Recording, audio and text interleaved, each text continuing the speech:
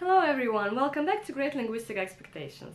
It's Alena here, and today I'm going to present you the video that is more related to the title of this channel than the previous ones, because it's going to be connected with the language directly.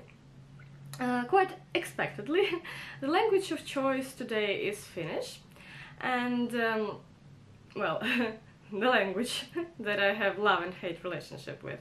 Mostly love, of course, but sometimes I have little mental breakdowns because of it. Anyway, some time ago I was researching some stuff about the Finnish language on the internet, and I stumbled upon some phrases. They are more like idioms that I actually enjoyed reading about a lot, because they are quite curious.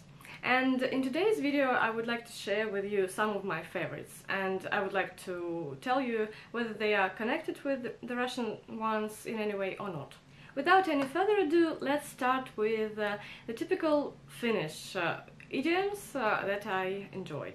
The first one is about a wide, happy smile, and Finns say, as the internet says at least, that a person hymyilää kuin Naantalin aurinko, that he smiles like a sun in Naantali. I assume that the sun is quite a rare thing in that region, although I know that Naantali is close to Turku, and I was in Turku like a week ago, and it was very warm and sunny there, so I think I just got lucky. You can explain me this phrase in the comments. The next one is about the moment when the person we're talking to has let us down or just got us angry or disappointed. In Russian we usually say that we're gonna show this person where Kansas go to pass the winter. That's very weird. I actually don't know how this happened in our language. And in Finland you say that you can viedä saunan taakse. That means that you're gonna get the person behind the sauna. I don't know what dark stuff happens behind the sauna. You can also explain me this phrase in the comments, but I think that it's quite a dangerous place. Maybe because it's dark and like there's a forest behind or something like that. The next part of my favorite Finnish idioms is about the ones that are more or less close to our Russian mentality. And the first one is about the situation when everything just blows up in your life and goes wrong. In Russian we say that everything goes to devils, like little devils, and in Finnish it's cuter and maybe not that harsh, and it sounds like mennä pipariksi, like everyone goes to cakes. Oh, could you tell me what pipariksi exactly is? Like little cakes, or I don't know actually, or maybe cookies or whatever. Anyway, that's very cute, and the situation doesn't seem that bad after you say this phrase. The next one is about the weather, and actually I think that it's gonna be very up to the moment in an hour in St. Petersburg, and it's about the rain. In Russian we say that it pours like from a bucket, and in Finland you say that it pours from like a bath tube. Sata kuin savista kataen. I think Finnish is too difficult for me today to pronounce. I don't know what happened. Well, to be fair, I think that it's more accurate about the pouring rain, because like bucket is so small and bath tube is much bigger. Then, speaking of people who have problems with their memory, in Russian we say that this person has holes in their head, and in Finnish it's about chicken memory, Jollakulla on kanan muisti. Actually, I think that we have the same thing in Russian. We say chicken brains. I think I heard it. Maybe.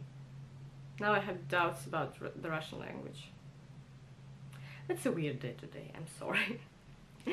Then, moving on to the next phrase, it's about a person who is very lucky, who escaped danger or something like that. In Russian we say that this person comes out of the water dry, and in Finland it's about a dog, and you know I love animals. So it's much cuter. And you say like that this person came through the panels of the fence like a dog. Pääsi kun koira veräjästä. So I like this more than the Russian one. Another one that I consider much cuter than the Russian phrase is about a person who changes their mind on a regular basis. In Russian we say that this person has 7 Fridays in a week. Also kind of weird why Fridays, maybe because like the weekends are closed, I don't know. And in Finnish it's hetken lapsi, like a child of a moment. That's very poetic and I like it a lot.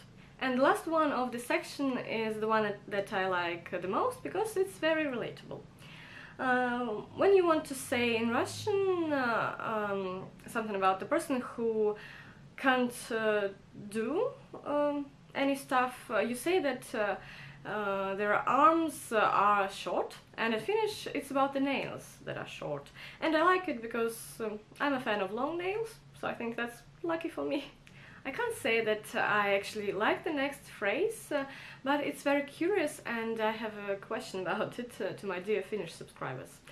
When you are in a situation when you want to thank someone, in Russian we promise this person gold mountains, and in Finnish you promise 9 good ones and 8 beautiful ones.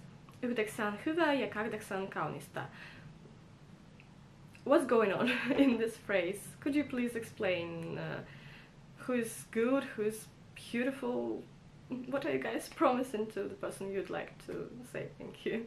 And the last idiom for today is the one that I love absolutely the most. It's so adorable and cute and, well, also very typical in Finnish. I love it, just love it. When you want to inquire whether the person is crazy or not, in Russian we can say that this person doesn't have everyone at home, like every member of the family. And in Finnish you can ask whether all the muumins are in the Moomin Valley. Onko kaikki muumit Laaksossa? That's so adorable. Guys, do you really use this phrase a lot? Because if you do, just wow, good for you. I love it. So guys, thank you very much for watching this video. I hope you enjoyed it, and I would be happy to read some more curious Finnish idioms, so please share them in the comments below, and I will see you next time in the next video. Thank you. Goodbye.